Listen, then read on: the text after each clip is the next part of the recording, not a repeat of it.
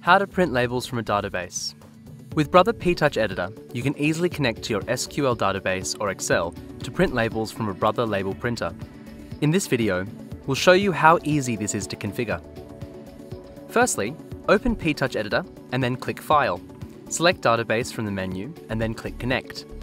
You can either browse to a database file or connect directly to your SQL server.